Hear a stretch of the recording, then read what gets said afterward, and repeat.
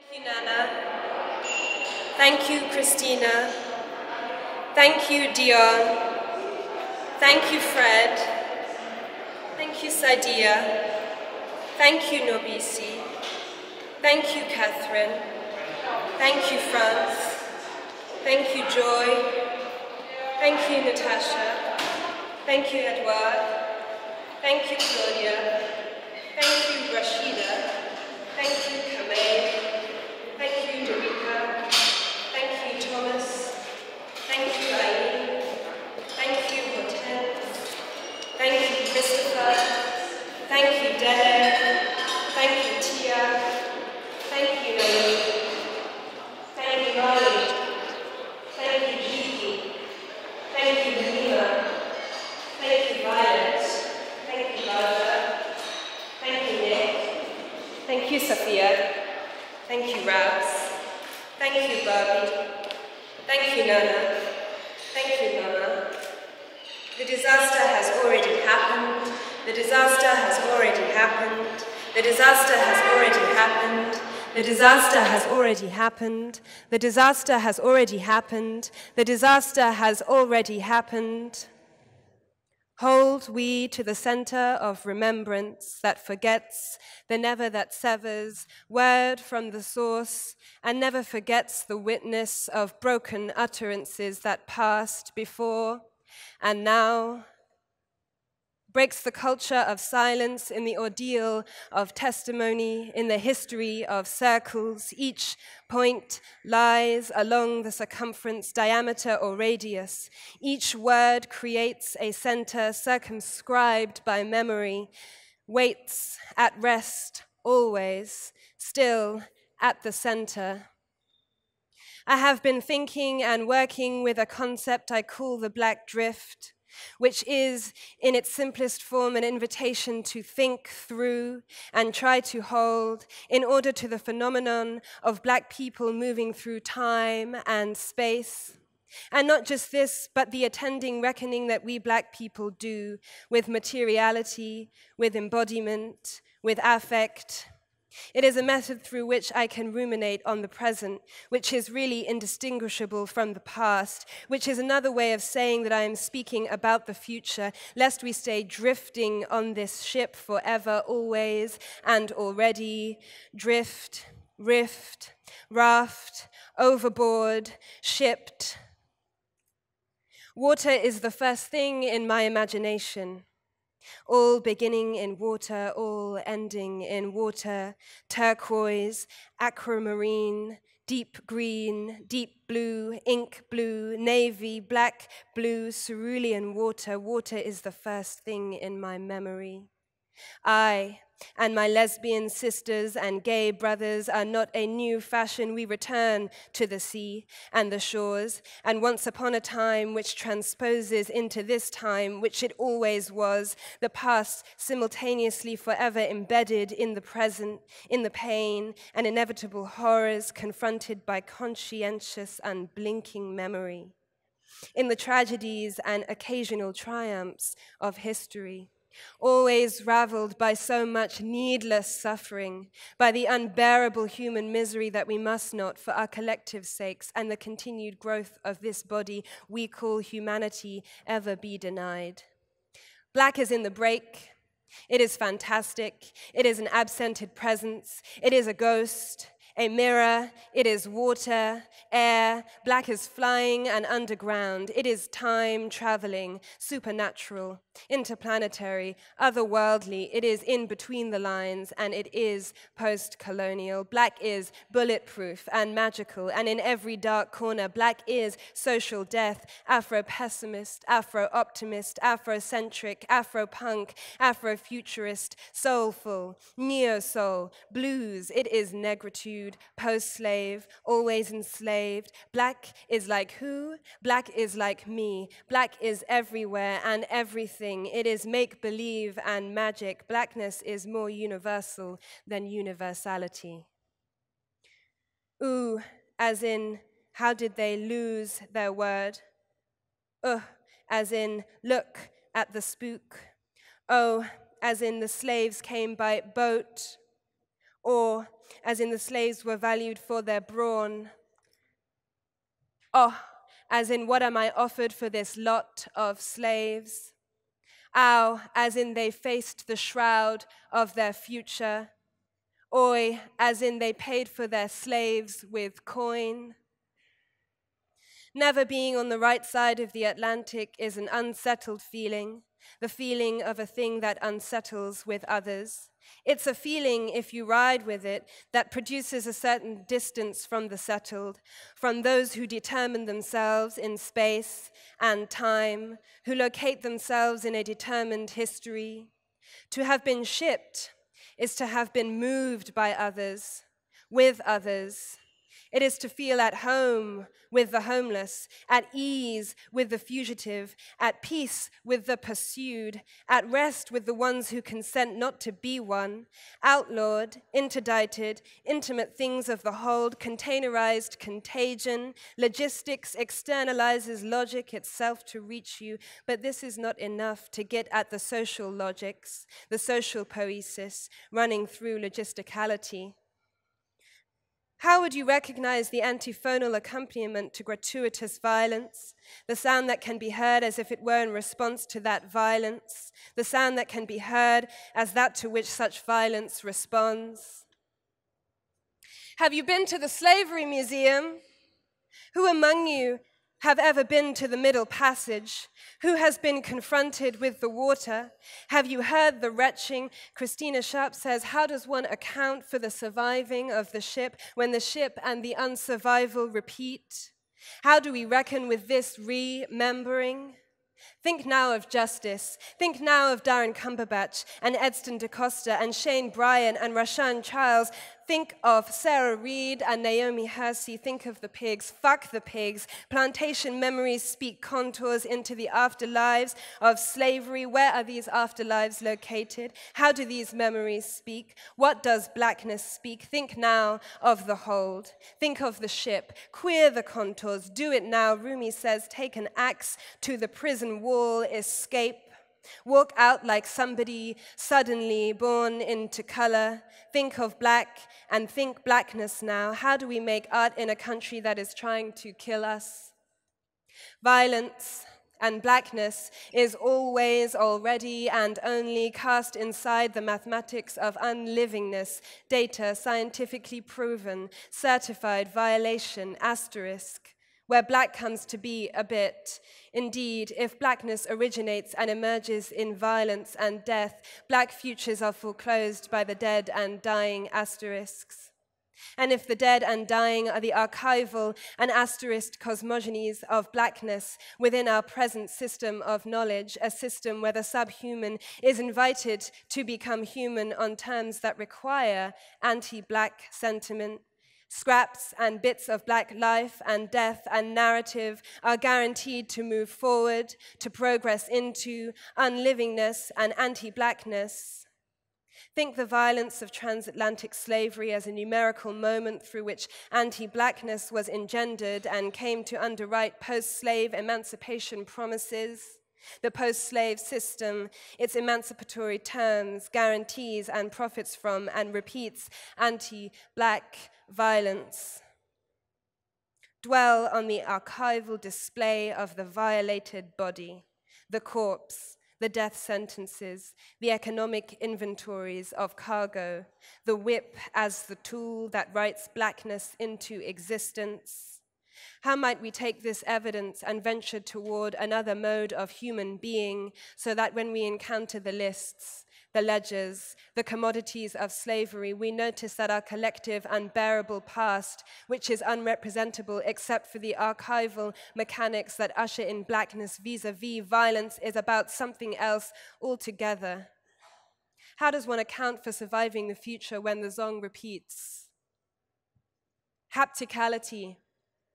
The capacity to feel through others, for others, to feel through you, for you, to feel them feeling you. This feel of the ship is not regulated, at least not successfully, by a state, a religion, a people, an empire, a piece of land, a totem. Or perhaps we could say these are now recomposed in the wake of the ship. Refused these things, we first refused them in the contained, against the contained, lying together in the ship, the boxcar, the prison, the hostel. Skin against epidermalization, senses touching. Thrown together, touching each other, we are all denied all sentiment, denied all the things that were supposed to produce sentiment, family, nation, language, religion, place, home. Through forced to touch and be touched, to sense and be sensed in that space of no space, though refused sentiment, history, and home, we feel for each other. The most universal definition of the slave is a stranger. Mati, shipmate, she who survived the Middle Passage with me. Queer, not in the sense of gay or same-sex loving identity waiting to be excavated from the ocean floor, but as a praxis of resistance. Queer in the sense of marking disruption to the violence of normative order, and powerfully so, connecting in ways that commodified flesh were never supposed to. Loving your own kind when your kind was supposed to cease to exist. Forging interpersonal connections that counteract imperial desires for Africans' living deaths. Perhaps, as Brand writes, Black queers really have no ancestry except the black water. We have no ancestry except the black water and the door of no return.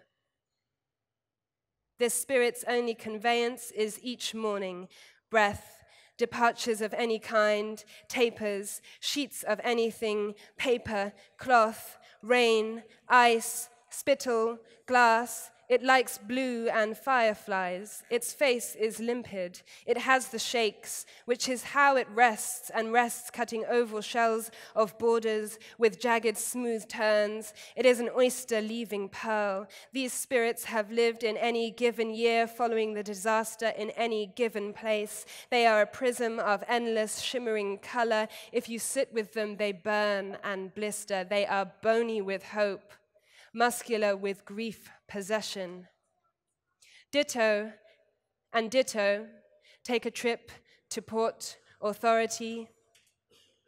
The black drift, see the brackets caressing the D, see the drift, see the rift, see the raft, see the overboard, see the shipped. Explore the spatial dynamics of black interiority, objecthood, and affect through encounters with particular sites, geographies, and temporalities of the afterlives of slavery. See the fragments of prose, poetry, orality, and performance. See blackness moving things. See blackness moving things. See blackness moving through space and time. See intergalactic blackness. When I use the phrase black interiority, I'm calling forward the shared sentience that those who are indivisible from blackness, who have had blackness inscribed onto them, experience in their inner worlds. This is not to say that we share the same thoughts. Of course, our reality is what we think very differently. I am thinking more about affect than thought. The affect of blackness. What does blackness and its contingent materiality do to the affect of black life? Did you know that if you head south, if you whaleful, burrow into blood and soil, become your own derivative, feel the downwards, feel the weighting of gravity, did you know that if you go south, you'll meet yourself? Thinking about agency and the politics of refusal, thinking about situating the anarchic totality of blackness in the drift, thinking about what happens when you consent not to be a single being, thinking about affect and fungibility, thinking about necropolitics and the predictability of black life, death, thinking about surveillance and algorithms, thinking about the revealing of an absented presence of blackness, feeling about anti-blackness. The Black Drift seeks to investigate the architecture and geography in the surround of black life and examine the aesthetic, material, psychological, and philosophical contours that shape the non-presence of the African diaspora and the navigation that such experiences require.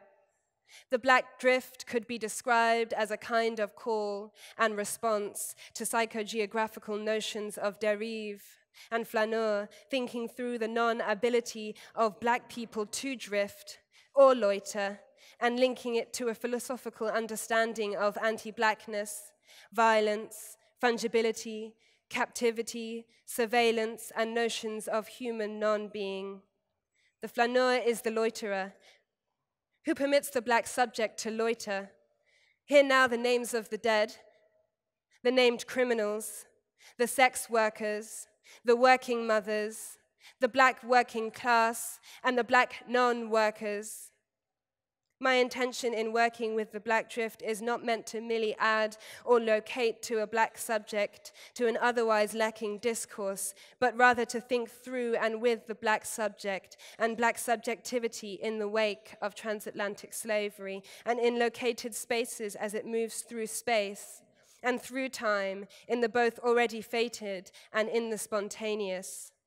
The black drift deals with what it means to navigate the total climate of anti-blackness and to do so thinking with and in wake work. Are you awake? Have you seen it? Have you seen it? Have you seen it? Have you seen it? No home after slavery. We want to see clearly into our dreams, marooned in music, dark nightclubs of weeping, in never sufficient verses, uncommunicated sentences, strict tears in copper throats, where days are prisons, this spirit is a tenant. She moves along incognito on foot, retreating into unknowing, retreating into always orphanages, due light, paradise, eclipses, bruised skies, atomic stars, and undeviating ever. Where did logistics get this ambition to connect bodies, objects, affects, information without subjects, without the formality of subjects, as if it could reign sovereign over the informal, the concrete, and generative interdeterminacy of material life? The truth is, modern logistics was born that way. Or more precisely, it was born in resistance to, given as the acquisition of, this ambition, this desire, and this practice of the informal. An image, like many other images, requires our emotive interaction and response of and to it to evoke empathy.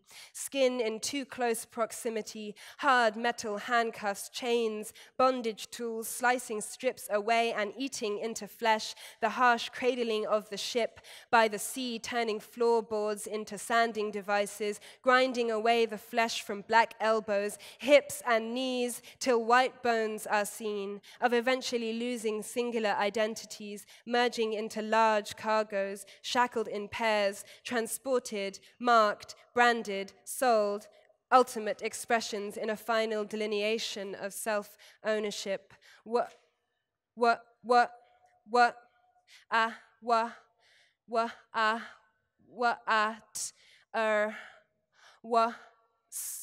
Our, what,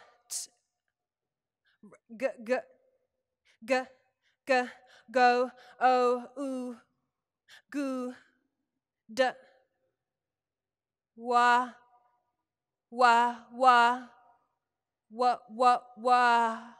ta, oh, on, oh, ne, on the throw in circumstance, the weight in want, in sustenance for underwriters, the loss, the order in destroy, the that fact, the it was, the were Negroes, the after rains. This is, not was, not should be, this should not be, is, as I look ahead, I am filled with foreboding. Like the Roman, I seem to see the river Tiber foaming with much blood. Rivers of blood, rivers of blood, rivers of blood. I am that cargo, and I is the cargo, and I was, am, is still, I was, am, is, and cargo still. I saw a wave's belly looking backwards, a full unending gasp of water called ocean, shipwrecked and waiting for news of rescue. Any wisp of a dream is evidence. One does not return to the diaspora with good news. And so it is we, remain in the hold, in the break, as if entering again and again the broken world to trace the visionary company and join it.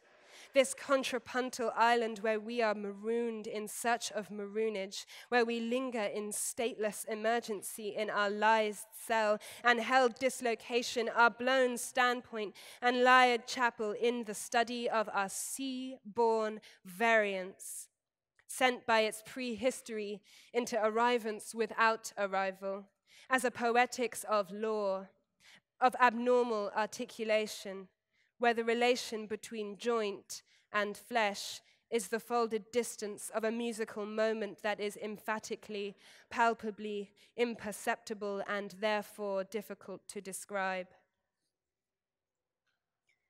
Black is the drift. Blackness moves things. Black is in the break. Black is fantastic. It is an absented presence. It is a ghost, a mirror. It is water, air.